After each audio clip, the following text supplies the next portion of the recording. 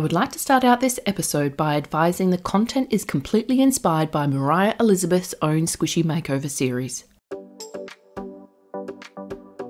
Hey there, I'm Di, and today I'm going to be customising some squishies again. Ever since I did my first customisation with Billy and Map up there, I've been really keen to do another one. Problem is I didn't have any more whole squishies to customise. Went online, ordered some packs of squishies. They've all arrived and now my mystery box is absolutely loaded up. So let's dive in there and find something to give a makeover to today. I've got a Winky Llama, ice cream, a very sad looking unicorn, bug-eyed owl, a s'more and another ice cream.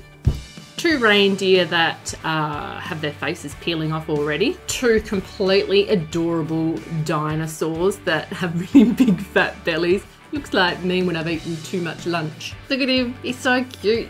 2 ice cream cats and then an ice cream cat. So now I have 3 ice cream cats, which I don't even know what to do with 1 ice cream cat. For the first makeover, I'm gonna bust into this kit. I got it from a Kaiser craft store and it cost $30 Australian, so it should be decent quality, right?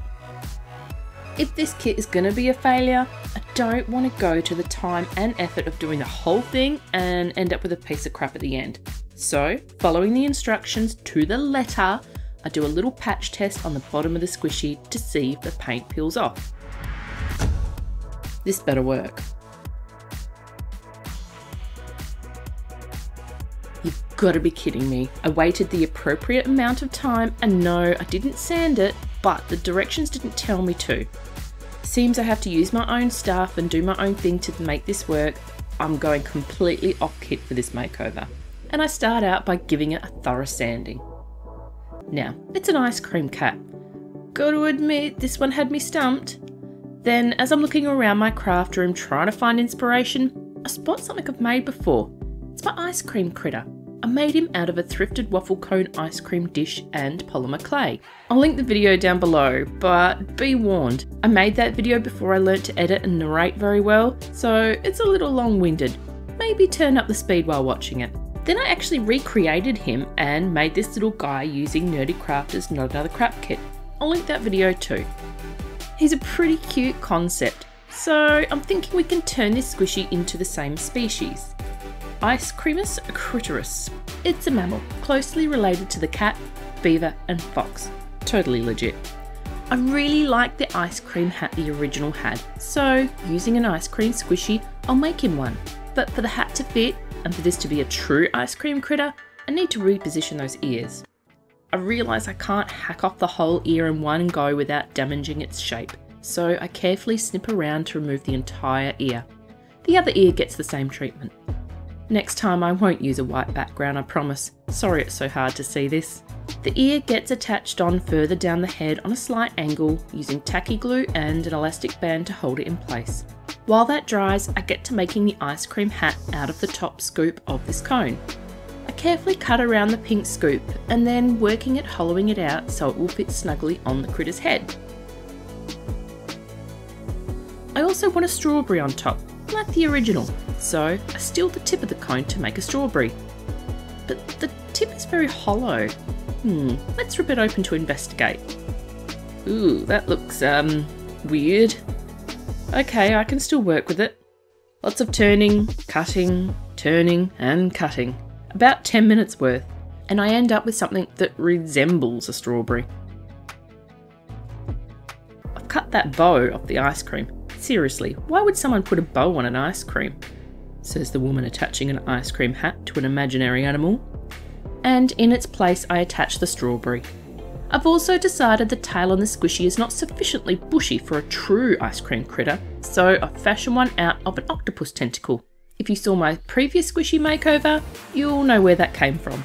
While the tentacle tail dries, I'll start the long process of using slick paint to fill in all the gaps, cover all the exposed foam, and reinforce the joins. I'm still relatively new to squishy makeovers, so my finishes are not the greatest, but I'm not doing too badly, and it's so fun. Seriously, if you have the opportunity to customise a squishy, I highly recommend it. I've been looking forward to doing another squishy makeover since the last one, And I'm not sure if you guys really care for these videos, but I'm doing it regardless because it's just such a creative, immersive and fun process from start to finish. So again, I want to thank Mariah Elizabeth for bringing this art form to life and sharing it with us all. I can't get enough of it. Anyway, after so many coats of this slick paint, attaching the hat, and then more slick paint coats, we are ready for more slick paint. I'm going to use it to make the chocolate ice cream drips as seen on my other critter's hat. Yellow's fine for now, as I'll paint over it later. Yay, let's paint!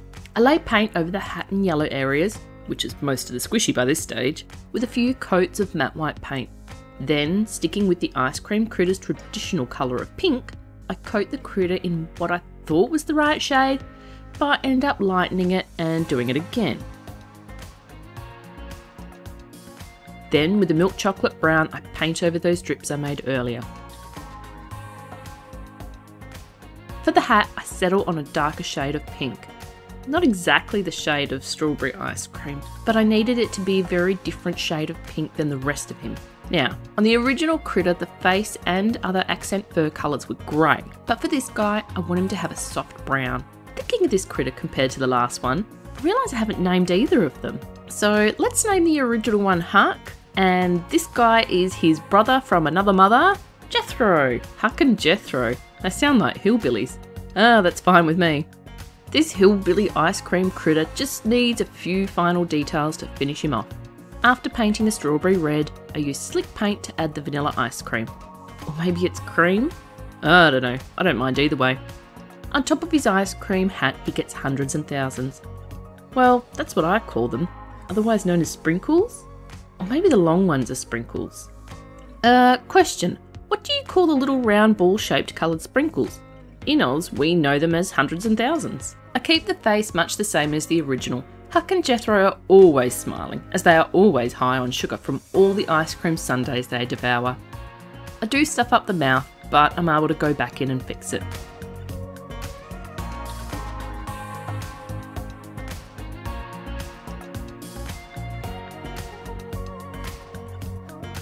And to finish off, I add a strawberry swirl to the ice cream and colour the cone he's holding. All done. Jethro turned out alright, and he's a cute little addition to the ice cream critter clan. It's a bit of a tongue twister. Say that 5 times fast. Ice cream critter clan, ice cream critter clan. Nah.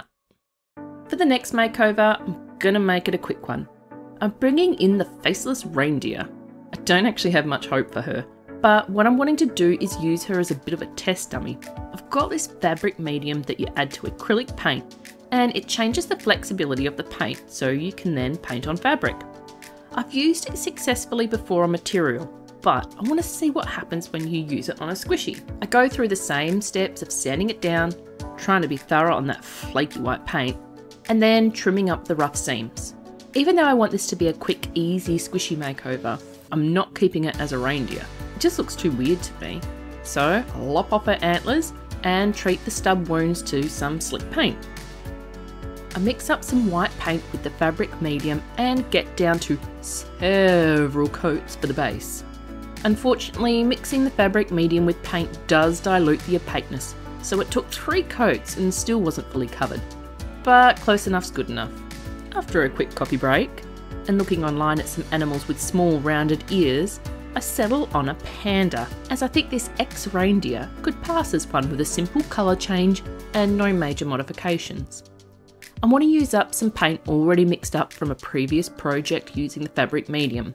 I initially went with the green paint, but switched it out to pink for the main colour, then changed it again to a lighter pink. Ugh, the top of that head is chunky. For the panda patches, I use a dark grey. I like pink and grey together, but as I'm painting on the patches, it looks really odd. Like the panda is sunburnt. Ah well, maybe she was in Oz on holidays, down the beach in the middle of summer, and forgot her sunscreen.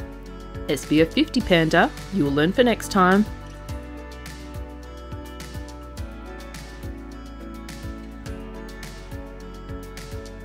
By the time I'm getting her face details done, I really think the shape of this squishy makes far more sense as a panda rather than a reindeer.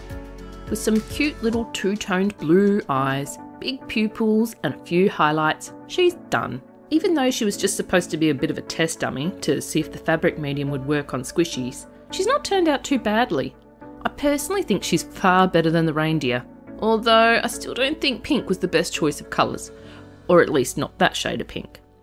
The paint seems to be holding up for now, so I'll keep squishing this, and the next time I do a squishy makeover, I'll update you all on how the paint is holding up. Lastly, I want to do something with these two dinosaurs. They're so friggin' adorable. At first, I'm thinking this pair are gonna be twins, and I want them really pushed up next to each other. But their heads and adjoining legs will have to be repositioned, and the only way to do that is to cut them off and stick them back on. Oh wow, that's brutal. Look at his twin just watching the whole thing play out. Might be best to turn away for the next bit. I think you're traumatised enough. After playing around with the body parts for a bit, I change my game plan when I do this. A two-headed dragon? Oh yeah, I have to do that. Before I get too carried away, I want to trim off some of the rougher seam lines and sand the squishy so the paintwork will stay put. This is standard practice of Squishy Makeovers 101 as set out by the Squishy Makeover Master, Mariah Elizabeth. In order to make that second head fit, we need to cut off the other one. Head 1 and head 2 now get reunited with one body. For that, I use tacky glue to stick them on, plus some elastic bands and washi tape to hold them in place while it dries. Snug as a bug there.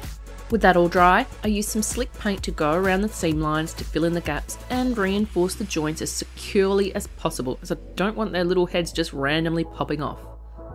The head position does look a little awkward, and I think it's because they've got no neck now. My plastic surgery skills are not good enough for me to reconstruct two necks, so let's just say they're tilting their heads down, and later I'll try and get their eyes to reflect that pose. Once that's all dry, and it took a couple of coats to get it right, I do a few coats of matte white paint. As I'm doing the second base coat, I realised the seam line wasn't as neat or strong as I thought, so I used the slick white to reinforce it again. While I'm painting away, I realise I may not have sanded this squishy enough, or maybe over sanded, because the original paint on the squishy is really rough and flaky, and it's not leaving me with a very nice surface finish. Next time, I think I might take a page out of Bellamina's book, as she gives her squishies a coat of slick paint before doing the final paint job, as she reckons it gives the squishies a better finish. Once the base coat is all done, you can really see how dodgy the joining work is on the back, so we just won't look too closely back there. Now for my colour scheme. I'm feeling in a bit of a pink mood today, and I know my other two squishies had pink as their main colours, so this time I'll use pink as an accent colour. The other colour I love with pink is a pretty shade of green, with just a hint of blue in it. So I revive some old paint I had mixed up and get to putting down the green coat on this dragon. I thought it looked just the shade I wanted in the palette, but I consistently forget these paints dry darker, so for the second coat I add some more white. I thought I still wanted it lighter, but in the end I'm happy with this tint of green. I know that painting a dinosaur green isn't terribly original or interesting in theory, but this green, plus all the other details I do later, just stick with me and you'll see. She, yes, at some point this dragon has become a she, ends up quite unique and terribly cute. On the muzzle, I use a lighter tint to the same green to add a bit of interest. For the belly, I wasn't quite sure what I wanted exactly. I know I wanted it pink so the green arms would stand out, but this pink was just a bit too dark. But I put down an entire coat, which was a little waste of time. Oh well. I do however like this shade for the spines going down the back. When I go back over the belly with a light pink, I can see I like it better, but it's still not quite right. It looks almost separate from the rest of her body. So I end up doing a green to pink gradient around the edges, plus continue the pink to the underside of the tail. As I am loving this colour scheme just as it is, I'm going to keep recycling the light and darker shades of pink for the details all over the dragon, except however for the eyes and mouth. I used the existing indents for the eyes and was going to make them pink, but that looked terribly demonic, and I don't want creepy possessed dragons, I want cute dragons. So I end up doing different coloured eyes for each dragon head. One gets brown and the other gets blue. Now, while I go in to do some touch-ups and details, let's find out a bit more about this dragons. It's a two-headed Tasmanian dragon. And if you're an Aussie, you'll know. Please, people from Tassie, don't come for me. I only mean it in jest. I know certain areas from Australia have certain stigmas attached to them. Where I live, it's known as Bogan City, and I'm okay with that. Anyway, I like the ring to it.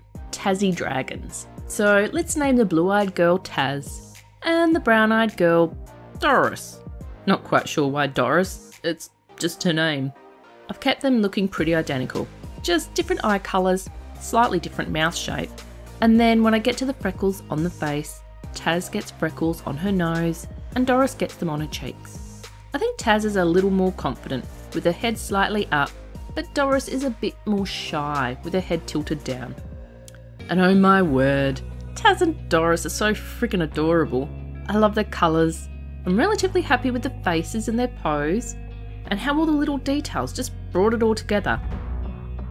The Tassie Dragon is definitely my favourite squishy of the day. Well, that's definitely all I have time for today. Hope to see you next time.